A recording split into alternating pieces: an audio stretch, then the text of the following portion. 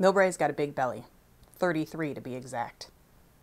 These big belly trash bins use solar power to compact garbage and Wi-Fi to send messages to staff when they are full.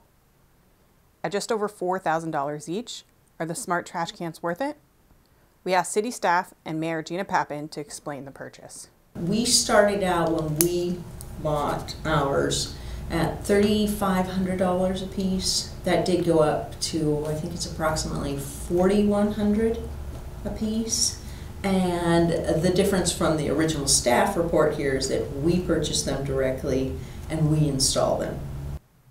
Additionally, the city received a state grant to fund the purchase of nearly all the recycling bins you see positioned next to most of the garbage bins around town.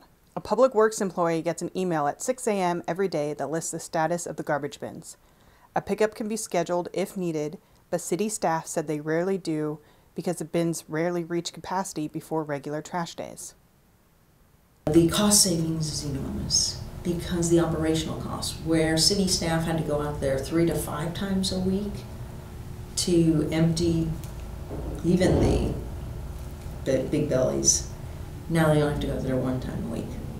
We want to hear what you think, Millbrae.